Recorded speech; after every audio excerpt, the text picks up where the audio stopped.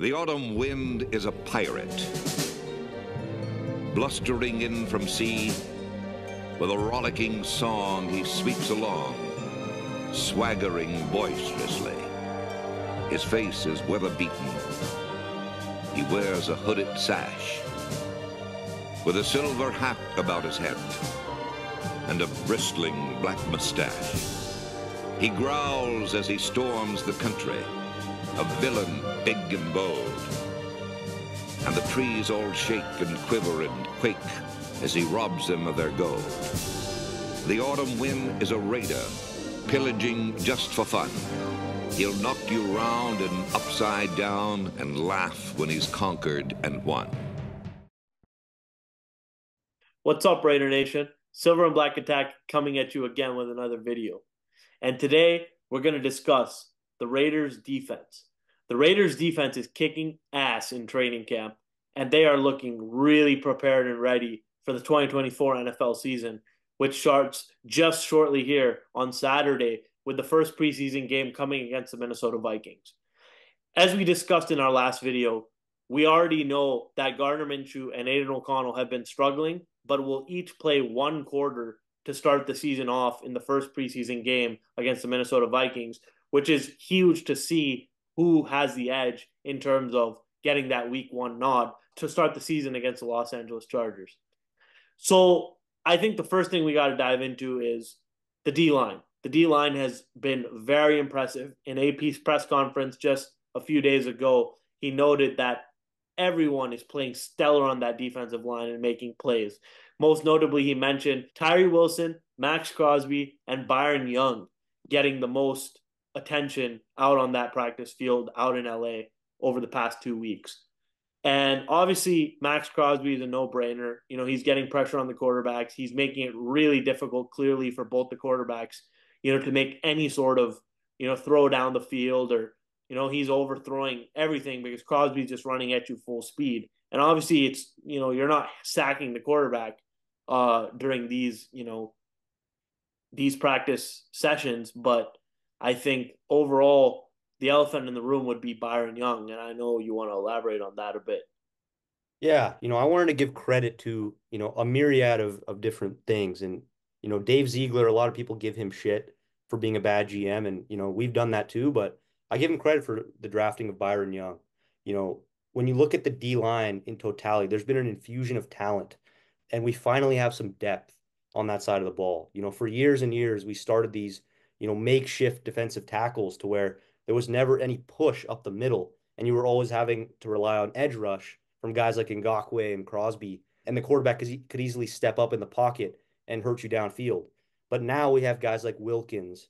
We have guys like Tyree from the inside. A Byron Young, an Adam Butler. There's a lot of interior presence and depth there. And, on the edge, I don't even need to mention Crosby, Koonce. We got stars on that side. We have bookends on the defensive end spot. So we're going to have pressure. And that leads us into the linebackers and secondary with our favorite Bob Spillane up the middle. He's a stud. I don't even need to talk about him. He's just been an all-pro for us. Divine Diablo, another stud. And so the linebackers are playing well. Another guy I wanted to mention is Luke Masterson has apparently been doing really well in training camp. And he has really caught a lot of eyes. And I think I've seen, several reports, whether that be from the new Raiders scout who is now merged with the Raiders Legacy channel on Instagram.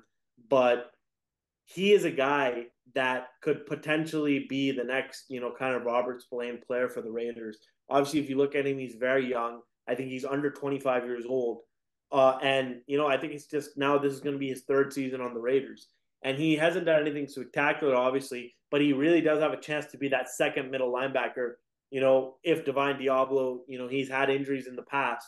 If Divine Diablo can't go, we'll be comfortable with Luke Masterson in there as a second middle linebacker. Yeah, so as we said before, there's more depth on that second level with the linebackers as well. And with the secondary, me and Rashawn were a little bit concerned with that other cornerback spot opposite of Jack Jones.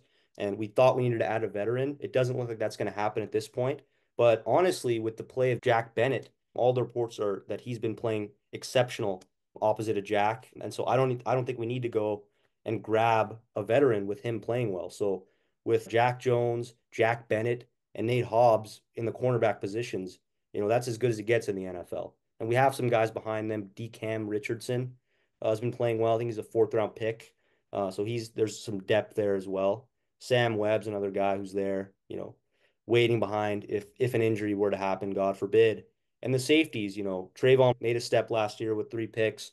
Hopefully he can get more, get some 4 or 5 picks this year. That'd be ideal. And Marcus Epps is an anchor for us. He's not going to get the picks, but he's a leader. He helps get everyone in the right position. So on defense, we got the horses. We definitely got the right guy at the helm in Patrick Graham, who me and Rashawn are both really high on. So the defense been playing really well.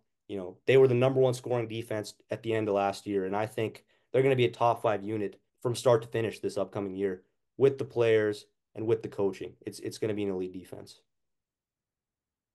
Yeah, and to add on to that, I think we don't see many of the starters during the preseason. I don't think. I'm not sure that we're gonna, the starters are gonna get any playing time. Especially guys like Maxx Crosby, guys like Rob Spillane.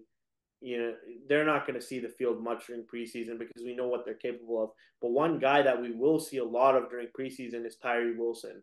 And Tyree Wilson is one case where, all the news outlets have stated that he has made strides during the offseason, getting leaner and getting just more explosive and getting rid of his one bull rush move we've talked about in the past.